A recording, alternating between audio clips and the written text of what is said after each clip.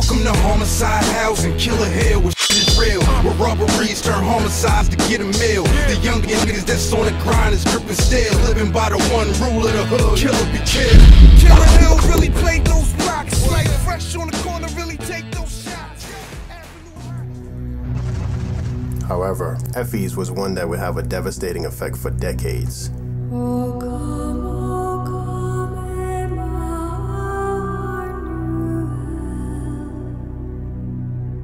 To free your captive Israel. Effie came from Liberia and was living with a pastor and his wife to help as a family member. I don't know specifically what her connection was to the family, if she was an extended family member or she just lived with them. Her mother brought Effie to us to live. She was a charming young lady. Soft-spoken, extremely respectful, very loving, very caring. Big bright eyes, thick curly hair. Oh my God, I remember Effie. Effie was someone who, you know, you could get a smile from if you just passed by her. And it was someone who could brighten your day. But sad to say that she got killed. And what led up to that, my understanding or my recollection of what happened during that time is that Effie was a good girl who fell in love with a Nigerian cab driver. And supposedly he was a known drug dealer on Staten Island, and she fell for him. Very good-looking guy. That was her actual first love, I believe, because he did nothing wrong in her eyes. And I remember her telling me that she was going to move in with him into his house he bought. I believe he became a drug dealer because during that time in the 80s, there was this drug epidemic. There was a lot of money being made there. And as a cab driver, I could honestly see him maybe dropping off somebody who went to drop drugs and pick up lump sum of money, and the money became enticing to him. And so he decided he could do it and decided to go into that kind of business. He remained a cab driver, but I guess he did his own drug deals on the side. So he did a drug deal that went bad. Apparently someone brought some drugs for him and the drug was bad. Anyway, the drug was bad, was not the quality, I guess, that they paid for. And I understand they paid a large sum of money for this. And so when they realized that it wasn't the quality that they were looking for, they demanded their money back. And he went out looking for the people that he bought this drug from, being a middleman, and really couldn't come up with the money or retrieve the money. As a result, the drug dealers that bought the drugs came to the home looking for him. That Friday, Effie and I, we came from school. She wanted me to braid her hair. So we went by my house to braid her hair. I braided her hair and everything. And then she started telling me some things about she felt something was going to happen to her. And she was afraid. And I'm like, you know, afraid of what? She said, well, a couple of weeks ago, two guys followed her. Her boyfriend had taken her to her sister's house to pick up some clothes to go with him.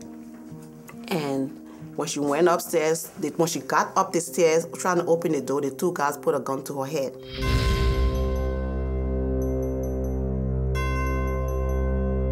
They raped her sister, Mimi, in the apartment. And they raped Mimi. Effie didn't rape her, but in her graduation picture she had on the wall, they took it off the wall in the living room. And they said, we got this picture. If Habib don't comply, we're going to come after him, and we're going to come after you. My understanding is that they pick him up from Tarji Street, where we call the Bays.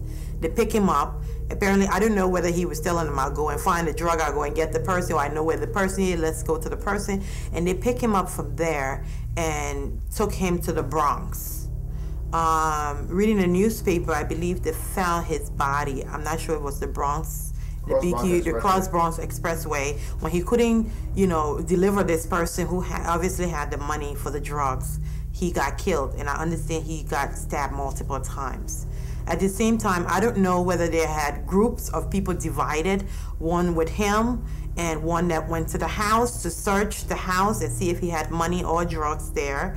But the ones that went to the house met Effie there along with one of his friends, and both of them got killed.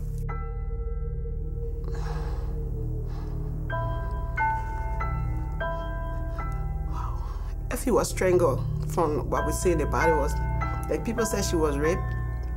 Effie was not raped. There was another body in the house, because we all went running. You know, people were nosy, wanted to see what was really going on. There was a body laying on the basement stairs. Because we were going to our senior prom that same month. So because Habi was an older guy, so she had this male friend of Habi that came from Maryland to go with her to the senior prom. And the guy, apparently he was in the apartment when the people walked in, but it looked like he was shot from the back, running down the basement stairs, because his body was laying flat on his face from the basement stairs. And Effie's body was laying in the living room. She came from taking a shower. She had like towel tied around her. How we found everybody was laying in the living room. According to the papers, Effie was found hog-tied, and she was shot in the groin.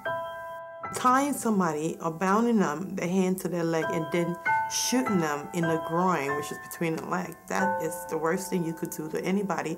I don't know who they were trying to send a message to, or what kind of a message they were trying to send, but it's definitely was something that shook the Liberian community. Here was one of their beloved daughters, you know, brutally killed only because she fell in love. That was a shock to the community. That was a blow to me. It's something that I still deal with even today. So I was forced to grow up, you know, learn from there, to choose the kind of friend you want to be with. Be careful with who you were hanging out with, because Effie was one of the quiet person among us. She was not even one, she was a quiet person of all of us. Effie especially did not deserve to die. I don't think anybody deserved to die, but Effie especially in this deal did not deserve to die. There are some who believe that Effie was several months pregnant when she was killed. The things we do, the things we do, the things we do, the things we do. This is for the street life, keeping at the midnight.